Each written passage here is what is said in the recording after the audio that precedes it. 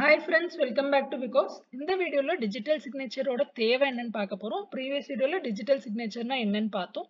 அந்த வீடியோ பார்க்கலனா அங்க பார்த்துட்டீங்க வாங்க. டிஜிட்டல் சிக்னேச்சரோட மெயின் தேவை என்னன்னா ஃப்ரெண்ட்ஸ் ரெண்டு விஷயம். ஒரு டிஜிட்டல் சிக்னேச்சர் நம்ம எங்க யூஸ் பண்றோம்? ஒரு சென்டர் இருக்காங்க, ரிசீவர் இருக்காங்க. ரிசீவருக்கு கேரண்டியா தெரியணும் லைக் சென்டர் கிட்ட இருந்து வந்த மெசேஜ் தான் அப்படின்னு. ஸோ ரெண்டு ஆப்ஷன் பாசிபிள் ஃப்ரெண்ட்ஸ். சப்போஸ் இப்போ ஜான் வந்து ஒரு மெசேஜ் வந்து மேரிக்கு அனுப்புறான்னு வைக்கலாம். ஓகே, என்ன நடக்குது? ஜான் இருக்காரு, இவர் வந்து ஒரு மெசேஜ் வந்து அவர் சைன் பண்ணி மேரிக்கு அனுப்புறாரு. இதுல ரெண்டு கேஸ் பாசிபிள். இப்ப முதல் கேஸ் என்னன்னு பாத்தீங்கன்னா, மேரி கிட்ட ஜானோட பப்ளிக் கீ இருக்கு, தென் சிக்னேச்சர் இருக்கு. ஸோ முதல் கேஸ் என்ன அப்படின்னா, மேரி வந்து ஏமாத்த முயற்சி பண்றாங்க. ஸோ ரெண்டு கேஸ் ஞாபகம் வச்சுக்கோங்க. முதல் கேஸ் வந்து ரிசீவர் டேட்டாவை ஃபோர்ஸ் பண்ண ட்ரை பண்றாங்க. தட் இஸ் ஜான் அமிச்சதா சொல்லி வேற ஒரு டேட்டா கூட ஜானோட சிக்னேச்சரை சேர்த்துட்டு இது நீங்க தான் அமிச்சது, அதனால நான் இப்படி பண்ணேன் அப்படின்னு மேரி சொல்றாங்க. இது முத கேஸ் தான் ஃபர்ஸ்ட் கொடுத்துருப்பாங்க பாருங்க. மேரி மே forge a different message and claim that it came from John. So இதுக்கு இவங்க என்ன பண்ணும்? மேரி would simply have to create a message and append an authentication code using the key that John and Mary share. So simple டேர்ம்ஸ்ல சொல்ல போனா மேரி ஏமாத்த முயற்சி பண்றாங்க. John அனுப்பாத மெசேஜை ஜஸ்ட் ஜானோட சிக்னேச்சரை அப்பன் பண்ண ட்ரை பண்ணி இது ஜான் கிட்ட இருந்து தான் வந்துச்சுன்னு சொல்ல ட்ரை பண்றாங்க. செகண்ட் கேஸ் பாத்தீங்க அப்படின்னா, ஜான் நான் அனுப்பவே இல்லைன்னு சொல்லிடுறாரு. ஸோ ஏதோ ஒரு குரூஷியலான டெண்டர் டாக்குமெண்ட்டோ இல்லை குரூஷியலான ஆன்லைன் செக்கோ ஆன்லைன் டிரான்சாக்ஷனோ ஏதோ ஒன்று பண்ணிட்டு ஜான் என்ன சொல்றாருன்னா நான் இதை பண்ணவே இல்லை அப்படின்னு சொல்றாரு.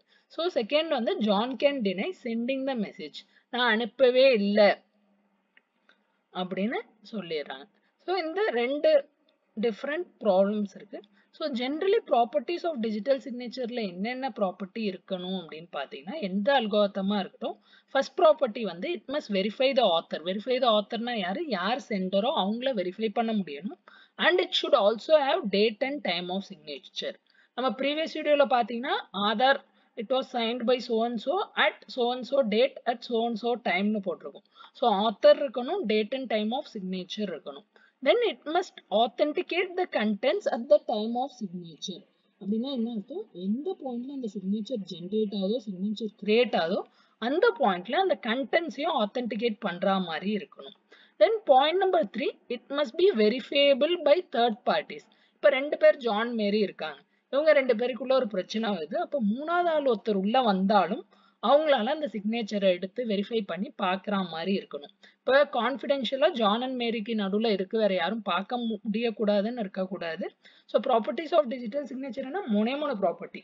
ஆத்தர் யாருன்னு தெரியணும், date and time of signature தெரியணும், அதுக்கப்புறம் அந்த சிக்னேச்சர் கிரியேட் பண்ணும்போது அந்த கண்டென்ட்ஸை ஆத்தென்டிகேட் பண்ற மாதிரி இருக்கணும். தென் லாஸ்டா வந்து தேர்ட் பார்ட்டிஸ் அதை வெரிஃபை பண்ற மாதிரியும் இருக்கணும்.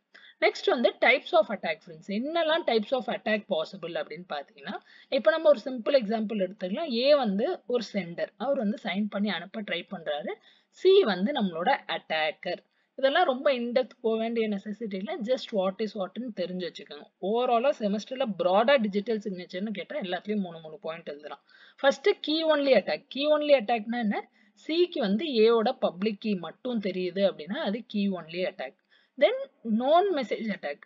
நோன் மெசேஜ் அட்டாக்னா என்னன்னா, சிக்கு வந்து ஒரு set of messages along with the signatures அவருக்கு ஆக்சஸ் கிடைச்சிச்சுன்னா இது வந்து நோன் மெசேஜ் அட்டாக்னு சொல்லுவோம். Then third type of attack வந்து generic Susan message attack. So இதுல என்ன அப்படின்னா, சி வந்து ஒரு செட் ஆஃப் மெசேஜஸ் வந்து சூஸ் பண்ணுவாரு. That is C சூசஸ் a list of messages before attempting to break A's signature. ஏயோட signature என்ன பிரேக் பண்றதுக்கு முன்னாடி சி வந்து ஒரு செட் ஆஃப் மெசேஜஸ் சூஸ் பண்றாரு. அதுக்கப்புறம் என்ன பண்ணுவாரு அப்படின்னு பாத்தீங்கன்னா, C then obtains from A valid signatures for the chosen messages. So அவர் எந்த செட் ஆஃப் மெசேஜஸ் சூஸ் பண்ணாரோ அந்த மெசேஜஸ்க்கான சிக்னேச்சர் வந்து ஏ கிட்ட இருந்து வாங்கிப்பாரு. ஸோ எல்லாமே மேலோட்டமா தெரிஞ்சுக்கிட்டா போதும். தென் directed Susan message attack. So directed Susan message அட்டாக்னா என்னன்னா, ரொம்ப சிம்பிள், ஜெனரிக் அட்டாக் மாதிரியே தான். ஒரே ஒரு சேஞ்ச் என்னன்னா, the list of messages to be signed is chosen after C knows A's public key. That is, A ஓட பப்ளிக் கீ தெரிஞ்சதுக்கு அப்புறம் லிஸ்ட் ஆஃப் மெசேஜஸ் இவர் வந்து சூஸ் பண்றாரு. இங்க வந்து first list of messages choose பண்ணிறாரு. இதுக்கும் பப்ளிக் கீக்கும் சம்பந்தம் இல்ல. இங்க வந்து முதல்ல A ஓட பப்ளிக் கீயை தெரிஞ்சுட்டு அதுக்கப்புறம் அதை பேஸ் பண்ணி லிஸ்ட் ஆஃப் மெசேஜஸ் சூஸ் பண்றாரு. தென் லாஸ்ட் வந்து அடாப்டிவ் சூசன் மெசேஜ் அட்டாக்ல என்ன அப்படின்னு பாத்தீங்கன்னா, C may request from A signatures of messages that depend on previously obtained message signature pairs. So இதுல C என்ன பண்றாரு, A கிட்டேந்து அவருக்கு தேவைப்படுற மெசேஜஸ் ஓட சிக்னேச்சரை அப்டெயின் பண்ண ட்ரை பண்றாரு. அந்த மெசேஜஸ் எதுல டிபெண்டா இருக்குன்னு பாத்தீங்கன்னா, ஆல்ரெடி அவர்கிட்ட கிடைச்ச மெசேஜ் சிக்னேச்சர் பேர்ஸ்ல டிபெண்டா இருக்கு. ஸோ இதுதான் ஓவராலா 5 டைப்ஸ் ஆஃப் அட்டாக். நெக்ஸ்ட் வந்து சிக்னேச்சர் பிரேக்கிங்ல மொத்தம் 5 டிஃப்ரெண்ட் டைப்ஸ் இருக்கு. ஃபர்ஸ்ட் வந்து டோட்டல் பிரேக். டோட்டல் பிரேக்னா என்ன, சிக்கு முழுசாக ஏவோட பிரைவேட் கீ தான் ரொம்ப ரொம்ப கான்ஃபிடென்ஷியல், அது கூட தெரிஞ்சிருது. தென் யூனிவர்சல் ஃபோர்ஜரி அப்படின்னா பாத்தீங்கன்னா ரொம்ப ரொம்ப சிம்பிள். சிக்கு வந்து ஒரு எஃபிஷியன்டான சைனிங் அல்காரிதம் கிடைக்குது. சிம்பிளா சொல்ல போனா நம்ம மார்க் கார்டுல அப்பா சைன் போடுவோம்ல, எல்லா இடத்துலயும் நம்மளே போடுவோம்ல, அதே மாதிரி யூனிவர்சல் ஃபோர்ஜரியில என்னன்னு பாத்தீங்கன்னா, C finds an efficient signing algorithm that provides an equivalent way of constructing signature on arbitrary messages. That is, A ஓட சைனை தெளிவா போடுற மாதிரி ஒரு அல்காரிதம் இவர் கண்டுபிடிச்சிடுறாரு. தென் செலக்டிவ் ஃபோர்ஜரினா எல்லா மெசேஜுக்கும் போடல, C forges A's signature for a particular message, ஒரு குறிப்பிட்ட மெசேஜுக்கு மட்டும்தான் போடுறாரு. தென் existential forgery. So existential ஃபோர்ஜரினா at least ஒரு மெசேஜுக்கு போடுறாரு, அதுக்கப்புறம் அதை தவிர ஒரு சில மெசேஜஸ்க்கு கூட போடலாம். ஸோ தேவைப்படுற மெசேஜஸ்க்கு மட்டும் போட்டுக்கிறாரு. நெக்ஸ்ட் வந்து ஒரு டிஜிட்டல் சிக்னேச்சரோட மெயின் ரெக்குயர்மெண்ட்ஸ் என்ன இருக்கணும் அப்படின்னு பாத்தீங்கன்னா ஒரு 7 பாயிண்ட்ஸ் இருக்கு. இந்த சிக்னேச்சர் எப்போதுமே நம்ம என்ன கண்டென்ட் சென்ட் பண்றோமோ அது மேல டிபெண்டா இருக்கணும், பாயிண்ட் நம்பர் 1. அதுக்கப்புறம் the signature must use some information only known to the sender to prevent both forgery and denial. That is, ரொம்ப ரொம்ப கான்ஃபிடென்ஷியலான விஷயம். எந்த விஷயங்கள் சென்டருக்கு மட்டும் தெரியும், வேற யாருக்குமே தெரியாதோ அந்த மாதிரி ஒரு சில இன்ஃபர்மேஷன் இது யூஸ் பண்ணும். அதனால பெனிஃபிட் என்ன, வேற யாராலையும் ஃபோர்ஜரி பண்ண முடியாது, சென்டராலையும் நாளை பின்ன நான் அனுப்பலன்னு சொல்ல முடியாது. ஏன்னா அந்த கான்ஃபிடென்ஷியல் விஷயம் யூஸ் பண்ணியா நம்ம சிக்னேச்சர் ஜென்ரேட் பண்ணிருக்கோம். அந்த கான்ஃபிடென்ஷியல் விஷயம் வந்து சென்டருக்கு மட்டும்தான் தெரியும். தென் வந்து it must be relatively easy to produce the digital signature. Overall algorithm வந்து ஈஸியா இருக்கணும், அதுக்கப்புறம் வெரிஃபிகேஷனும் ஈஸியா இருக்கணும். அப்பதான் வந்து நமக்கு ரியல் டைம்ல ஃபாஸ்டா இருக்கும், எஃபிஷியன்ட்டா இருக்கும். தென் பாத்தீங்கன்னா it must be கம்ப்யூட்டேஷனலி இன்ஃபீசிபிள் to forge a digital signature. So வேற யாராவது ஒரு தேர்ட் பர்சன் சியாலேயோ வேற யாராவது ஒரு தேர்ட் பர்சனாலேயோ அந்த டிஜிட்டல் சிக்னேச்சரை ஃபோர்ஜ் பண்றது வந்து ரொம்ப ரொம்ப கஷ்டமாக இருக்கணும், ஈஸியா இருக்கக்கூடாது. தென் லாஸ்ட் பாயிண்ட் வந்து it must be practical to retain a copy of the digital signature in storage. That is future ரெஃபரன்ஸுக்காண்டி அதோட ஒரு காப்பி என்னால் என் மெமரியில் ஸ்டோர் பண்ண முடியணும். இதுதான் ஓவராலாக 7 டிஃப்ரெண்ட் ரெக்குவயர்மெண்ட்ஸ். தென் பார்த்தோம் அப்படின்னா டைரக்ட் டிஜிட்டல் சிக்னேச்சர்னு ஒரு டாபிக் இருக்கு. ஒன்றுமே இல்லை, ஒரு சென்டர் ஒரு ரிசீவர் இருந்தால் அதான் direct digital signature. So direct digital சிக்னேச்சர்னா என்ன கொடுத்துருக்காங்க பாருங்க, refers to a digital signature that involves only the communicating parties. That is, ஒரு சென்டர் இருக்காங்க, ஒரு ரிசீவர் இருக்காங்க. Then receiverக்கு என்ன தெரியணும், it is assumed that the destination knows the public key of the source. So சென்டரோட public key obviously தெரியணும். Then additional நம்ம இங்க இவ்வளவு நேரம் கான்ஃபிடென்ஷியாலிட்டியை பத்தி பேசல. கான்ஃபிடென்ஷியாலிட்டினா என்ன, இவங்க 2 பேரை தவிர வேற யாருக்கும் இந்த மெசேஜ் என்னன்னு தெரியக்கூடாது. ஸோ அடிஷ்னலா கான்ஃபிடென்ஷியாலிட்டிக்கு என்ன பண்ணலாம் அப்படின்னா, முதல்ல நம்ம அந்த மெசேஜ் கூட சிக்னேச்சரை சேர்த்துட்டு அதுக்கப்புறம் மொத்த விஷயத்தையும் எதர் சிமெட்ரிக்கோ இல்லை ஏசிமெட்ரிக் என்கிரிப்ஷன் வச்சு என்கிரிப்ட் பண்ணிடலாம். 2 டைப் ஃப்ரெண்ட்ஸ், ஒன்று மெசேஜுக்கு சிக்னேச்சர் ஜென்ரேட் பண்ணிட்டு இது மொத்தத்துக்கும் என்கிரிப்ட் பண்ணலாம், இல்லை முதல்ல மெசேஜை என்கிரிப்ட் பண்ணிட்டு அப்புறம் இந்த என்கிரிப்ஷனுக்கு சிக்னேச்சர் ஜென்ரேட் பண்ணலாம். ஸோ முதல் டைப்ல என்ன, மெசேஜ் சிக்னேச்சரை சேர்த்து அதை என்கிரிப்ட் பண்றோம். ரெண்டாவது டைப்ல மெசேஜை என்கிரிப்ட் பண்ணிட்டு அந்த என்கிரிப்ஷனுக்கு சிக்னேச்சர் ஜென்ரேட் பண்ண ட்ரை பண்றோம். இதுல எது பெனிஃபிஷியல் அப்படின்னு பாத்தீங்கன்னா ஃபர்ஸ்ட் டைப் தான். தட் இஸ் சிக்னேச்சர் ஃபங்க்ஷனை நம்ம ஃபர்ஸ்ட் பண்ணிட்டு அதுக்கப்புறம் அடிஷ்னல் என்கிரிப்ஷன் பண்ணணும். ஏன் அப்படின்னு கேட்டீங்கன்னா, இப்போ ஒரு டிஸ்பியூட் வருது, ஏதோ ஒரு பிரச்சனை வருது சென்டர் சைட்ல இருந்தோ ரிசீவர் சைட்ல இருந்தோ அப்படின்னு பாத்தீங்கன்னா, அப்ப ஃபர்ஸ்ட் டெக்னிக்ல தான் அவங்களால ஈஸியாக வெரிஃபை பண்ண முடியும். இவ்வளோ மட்டும் ஞாபகம் வச்சுக்கோங்க. ஸோ ஃபர்ஸ்ட் டெக்னிக்ல என்ன பண்றோம், ஃபர்ஸ்ட் மெசேஜோட சிக்னேச்சர், அதுக்கப்புறம் என்கிரிப்ஷன் பண்றோம். ஸோ அதான் இங்க கொடுத்துருப்பாங்க. Note that it is very important to perform the signature function first and then an outer confidentiality. அதான் என்னோட encryption. In case of dispute, some third party must view the message and its signature. So என்ன சொல்ல வராங்க, ஏதாவது ஒரு dispute வருது அப்படின்னா அப்போ வெளியிலேருந்து இருக்கிற தேர்ட் பார்ட்டி வந்து அவங்க மெசேஜும் வெரிஃபை பண்ணணும், சிக்னேச்சரும் வெரிஃபை பண்ணணும். அப்போ நம்ம அப்ரோச் 1ல பண்ணா மட்டும்தான் என்னோட கான்ஃபிடென்ஷியலான கீ வந்து நான் ஷேர் பண்ணாம அவங்களால மெசேஜும் சிக்னேச்சரும் வெரிஃபை பண்ண முடியும். அதான் பாயிண்ட் நம்பர் 2ல கொடுத்துருப்பாங்க.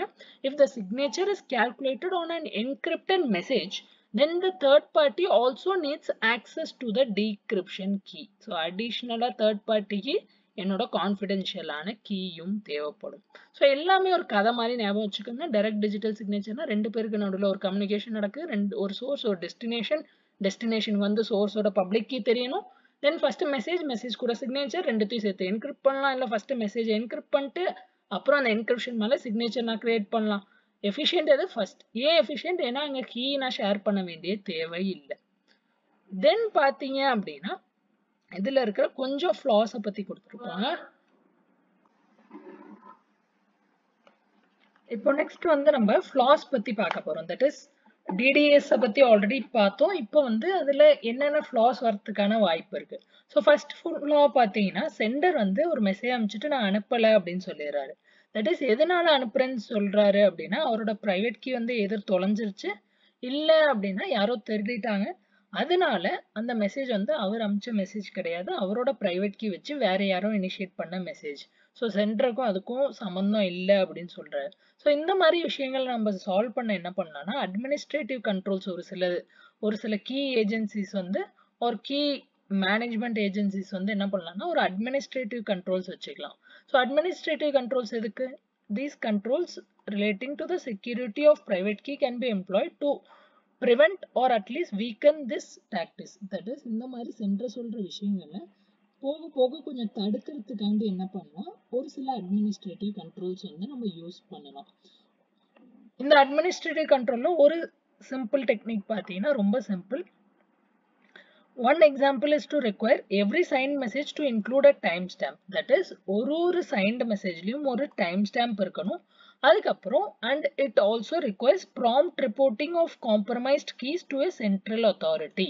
That is என்னோட private key ஏதோ ஒரு காரணத்தினால தொலைஞ்சு போச்சு அப்படின்னா, இல்ல அது வந்து யாரோ ஸ்டீல் பண்ணிட்டாங்கன்னு எனக்கு தோணுது அப்படின்னா, அந்த பாயிண்ட்ல எனக்கு எப்ப தோணுதோ அதே பாயிண்ட்ல வந்து நான் அந்த சென்ட்ரல் அத்தாரிட்டிக்கு ரிப்போர்ட் பண்ணிடணும். ஸோ நம்ம ஒரு மெசேஜ்லேயே ஒரு டைம் ஸ்டாம்ப் இன்க்ளூட் பண்ணும்போது ஒரு பெனிஃபிட் என்ன, இப்போ நான் சப்போஸ் 2:20க்கு சொல்கிறேன் என் கீ தொலைஞ்சு போச்சு அப்படின்னா 2:20க்கு அப்புறம் என்ன மெசேஜ் வந்தாலும் அது நான் அனுப்பிச்ச மெசேஜ் கிடையாது. என்னதான் அது என்னோட கீயை வச்சு என்கிரிப்ட் பண்ண மெசேஜாக இருந்தாலும் 2:20க்கே நான் ரிப்போர்ட் பண்ணிட்டு நான் இந்த மெசேஜை அனுப்பலை அப்படின்னு. ஸோ இந்த மாதிரி நம்ம ஒரு லூப் வச்சு கண்டுபிடிச்சிடலாம். ஸோ என்ன கண்டுபிடிக்கலாம், இவங்க அனுப்பிச்சாங்களா இல்லையாங்கிற விஷயம் கண்டுபிடிச்சிடலாம். தென் இன்னொரு த்ரெட் என்ன இருக்கும்னு பார்த்தீங்கன்னா, இப்போ நம்ம ஒரு த்ரெட் பார்த்தோம், இன்னொரு த்ரெட் வந்து பிரைவேட் கீயை வந்து திருடிடுவாங்க. சே ஃபார் எக்ஸாம்பிள் இப்போ 2:20 பிரைவேட் கீயை இப்போ 2:20க்கு திருடுறாங்க. ஆனாலும் அந்த அட்டாக்கர் பிரில்லியண்டா என்ன பண்றாருன்னா ஒரு மெசேஜ் வந்து அந்த சென்ற மாதிரியே அனுப்ப ட்ரை பண்ணும்போது அந்த மெசேஜ்ல டைம் வந்து பழைய டைம் போட்டுறாரு. தட் இஸ் நான் இந்த நொடியில திருடுனா கூட நான் சென்டரோட மெசேஜை ரிப்ளிகேட் பண்ண ட்ரை பண்ணேன் அப்படின்னா ஒரு 1/2 மணி நேரம் 1 மணி நேரம் முன்னாடி உள்ள டைமை போட்டால் யாராலையும் கண்டுபிடிக்க முடியாது. இது இன்னொரு type of thread for TDS. So இவ்வளோதான் ஃப்ரெண்ட்ஸ் டிடிஎஸை பொறுத்த வரையும். நெக்ஸ்ட் வீடியோவில் அல்கோரிதம்ஸ் பார்க்கலாம். வீடியோ பிடிச்சிருந்தா லைக் பண்ணுங்க, ஃப்ரெண்ட்ஸ் கூட ஷேர் பண்ணலன்னா மறக்காம ஷேர் பண்ணிடுங்க. Thanks, by.